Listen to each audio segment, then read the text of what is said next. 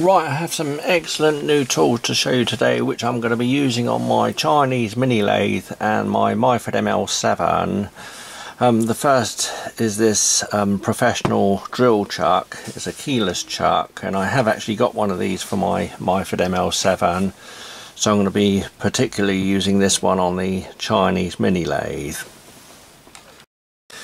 And it is a professional drill chuck, just like they say on the box. When you actually pick it up, you can actually see that by the quality, and the movement is really smooth, and the grinding of the jaws is absolutely perfect. And it does actually have the ISO 9001 quality mark on the actual box. And when I choose keyless chucks, I always choose this type because they're the most powerful keyless chucks on the market that I've found in use. They hold the drills really tightly with quite minimal effort of tightening up, but you have the Tommy bar holes there as well if you ever need them. Also, what I like about this chuck, I've got a smaller one of these on the Chinese mini lathe at the moment, but this one here holds 132 to 5/8 inch diameter drills, so it goes up to about 16mm in diameter, which is a good size to hold. And when they say down to 132 diameter drills, you can see there by the grind on the end of the jaws there that there's no gap whatsoever, and they hold those really tiny drills absolutely perfectly. So this one has a JT3 tapered socket on the back here, and it comes with the JT3 taper on the front of this arbor, which is 2MT, so it's ideal for both the Myford and the Chinese mini lathe. And if you've just bought a Chinese mini lathe, or you're new to machining on the mini lathe, when you get these arbors, you want to actually cut the tang off the back here and maybe a little bit more of the taper, and that will give you much more travel on the tailstock barrel movement. And you'll know exactly what I mean if you've ever tried to put one of these long 2MT tapers in the Chinese mini lathe tailstock.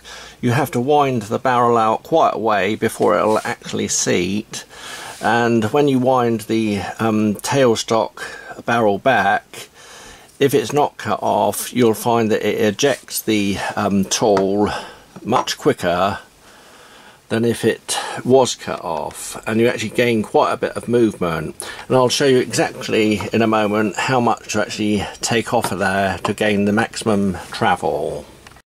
And with a larger chuck like this, obviously you have a longer chuck. It's 88mm from this face here to the end here, then the taper length as well, so you need that maximum amount of travel for doing drilling or whatever. The chuck is also 44mm in diameter, and it's made of high carbon steel. And the key parts are specially heat treated and quenched to increase durability. Next, I have these drill bits from Drill Pro. These are drill and tap all in one, and it's going to be very interesting to actually test these out. They're actually meant for putting in a drill and drilling into things, plate, steel or whatever, and actually doing the core diameter for the thread and the thread all in one go. And I'm going to try those out on the lathe to see what they're like. And these ones are metric, and they're HSS, and you can buy them individually or in sets. And lastly, I have this interesting turning tool here, which is an SR ACR 1212 H06, and it takes these round carbide inserts, and I think this will make a really good profile tool. So I'm going to be testing that one out, and now I'm going to go out on the lathe and do the arbor, and like I say, test these tools out. Right, so on the mini lathe, this is my usual chuck and MT2 setup I use, and you can see there that the arbor is much shorter than the one I'm about to put in.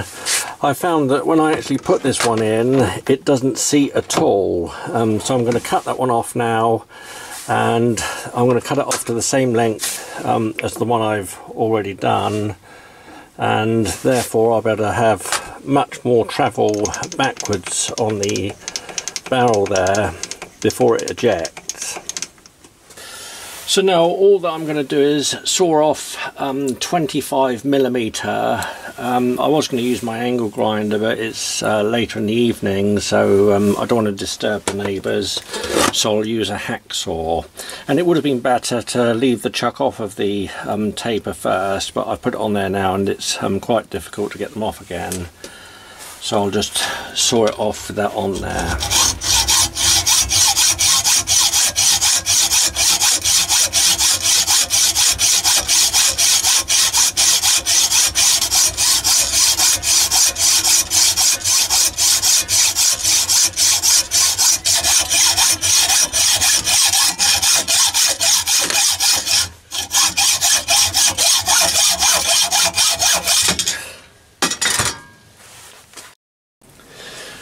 And then just clean up the end on the disc sander.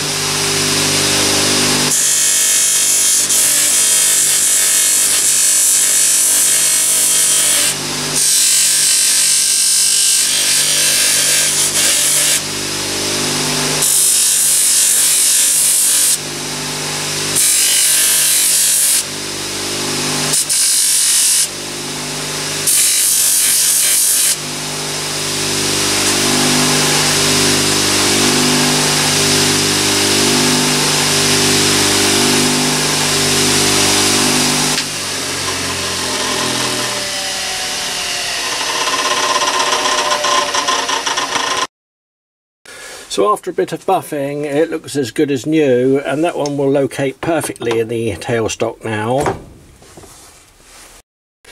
And you can see on the metric barrel scale here, when I actually wind it back, it will actually get to the 0 before the tailstock ejects the 2MT taper. And it wouldn't do that if this taper was any longer. And this is the smaller chuck that I was using originally, and this one's about 6mm longer than this taper, and I'll show you that difference on the tailstock. So that one's locked in there now, and at 6mm it will be ejected. So just remember, if you're going to do that, that I took exactly 25mm off the end. And if you want to play it safe, you can actually take, say, 20mm off at first and then grind it back a bit more. And most of you that have got the Chinese mini lathe will know this already, but I do this for people that are new to the lathe or maybe just buying it, so that they can see why there isn't so much travel on their tailstock before the tool is ejected. And because the mini lathe is so small, gaining an extra 25mm makes all the difference on some jobs. So now I'm going to try one of these Drill Pro combination drill screw taps. This is the 8mm times 1.25. And I've got a piece of angle aluminium in the vise here, and it's 3mm thick, so I'm going to just drill through that and see how it taps.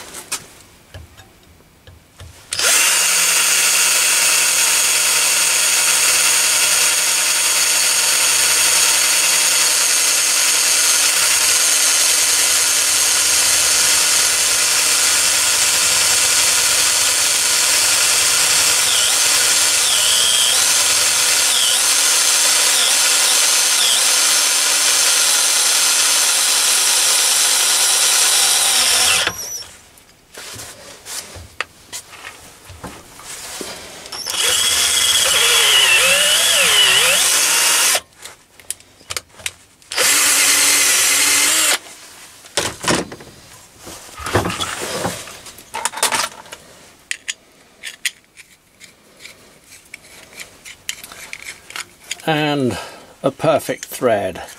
And that's actually a great tool for doing fast work. If you're bolting together something like angle aluminium or angle iron, you could actually use those drill combination taps to do many holes quickly, many threaded holes quickly.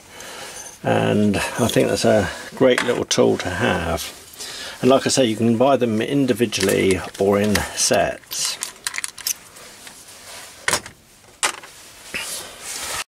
And now I've got a piece of angle iron set up in the vise there, and I'm going to try the 6mm one in that.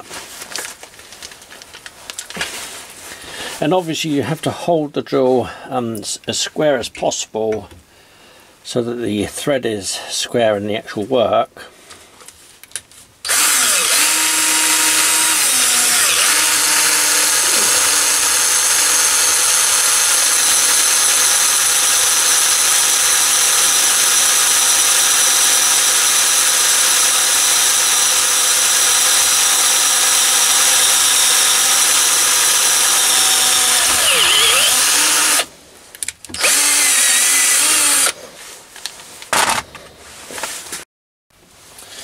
And when using those drill taps in angle iron or steel, it'd obviously be best to use some form of cutting oil or cutting compound for the actual thread.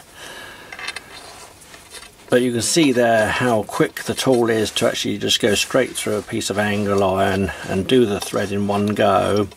It saves a lot of time, and if you're bolting something together like shelving or whatever, these are great little tools to get. And I'm actually quite pleased at how square I can actually drill and tap that thread in one go like that. It may take a bit of a time to get that, but after a few holes you'll actually get the knack. And when you use tools like this one here, you need to use a battery drill or a cordless drill like this one that has good control over the trigger. So you can actually slow the drill tap down at the point that the thread takes hold of the work and goes in. If you go in too fast, you'll end up ripping the thread. So like I say, you want a drill that has very good control, and you can actually slow it down as you go in.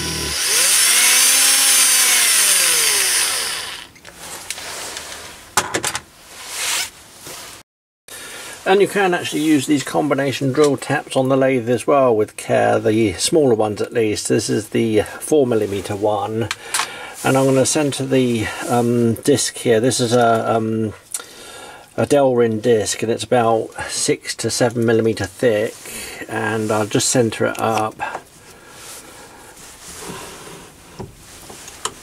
Incidentally, these chucks are absolutely brilliant to hold and tighten up very easily, like I said earlier.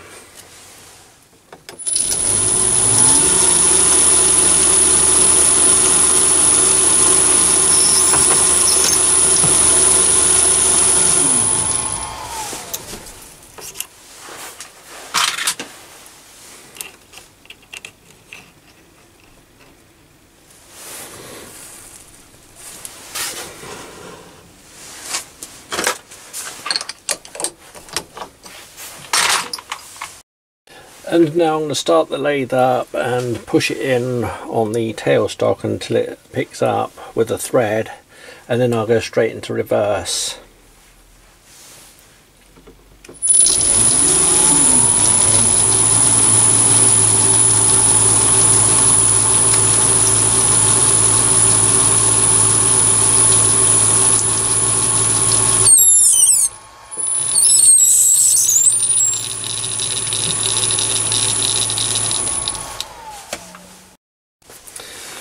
And if you had a whole batch of those discs like that to do, that would actually cut out the use of the core drill first, so it cuts out one tool and speeds up the whole process. And like I say, it's the smaller ones that are excellent for this type of work. And when I say smaller ones, I only mean going up to about 6mm in diameter on the thread. It's not that there's anything wrong with the tool, but after 6mm, anything larger than that, it becomes hard to actually push the tailstock in on the drill and pick up on the thread and to control the lathe at the same time. Plus, when you go into reverse with the larger drill taps, there's a tendency for the chuck to undo and the tap to actually spin in the jaws. So now, just before I finish, I'd just like to show you this tool here, which I'm going to use as a profile tool. It's got a round carbide insert, and obviously when one edge bit becomes worn, you could actually undo that screw and turn it round a bit, so you've got the full circle of the carbide. And it is actually excellent for doing large O-ring grooves or profiles for pulley wheels or whatever.